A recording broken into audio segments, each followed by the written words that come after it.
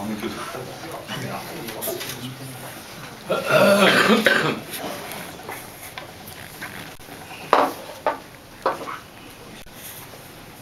い、それでは3月3日おひな祭りでございますが、長岡先生おめでとうございます。はい、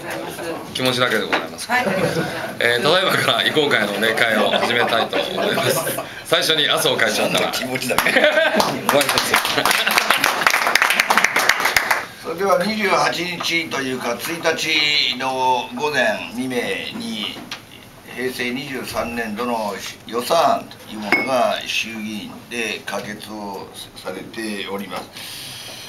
ご存じのようにこれは歳出する法案の話であって、それに見合う歳入の法案は財金等々でいまだ審議中と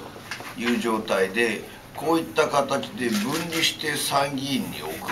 送られた参議院はそれを受け取らなかったなどというのは過去例がない話なんであって、そういった意味ではどう考えても俺はこれをやりたいと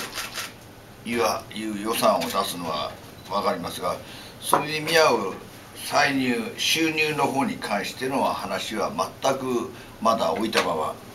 そしてその審議を予算委員会で今からやらなくちゃいけない割に、いまだ与党の方は今一つ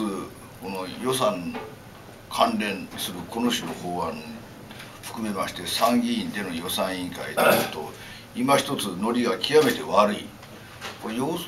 党の方はなんとなく審議をしたくないなどというのは、これどう考えたっておかしいんじゃないですかね。私どもとしてはこういった点はいかがなものかと率直にそう思っております。また我々がこれ政府予算に関してこれはいかがなものかといって反対しているのは、これ何か政局のためかのごとき話がやたら出回りますけれども、我々はこの予算案は少なくとも 4K って例の公務所からいろいろあります例の 4K の話を含めて、この予算案は景気回復とか今後の経済成長に資するというところは極めて少ないと思っているから、我々としてはこれはいかがなものかと申し上げております。したがって組み替え動議も出しました。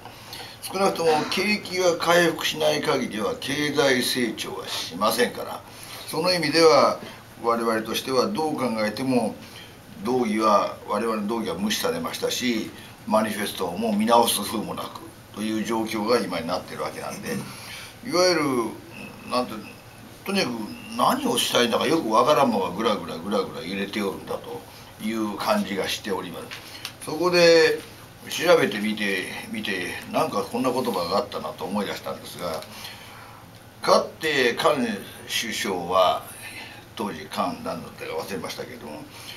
首相だった私に予算委員会の席上このままでは解散も総選挙もしないままに首相が次の人に移るのではないかと心配になる。半年1年居座りするのではなく、解散総選挙を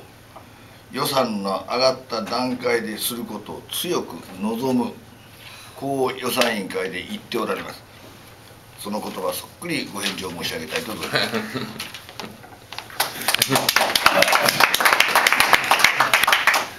はい、ありがとうございました。すぐどっかに置くんですか？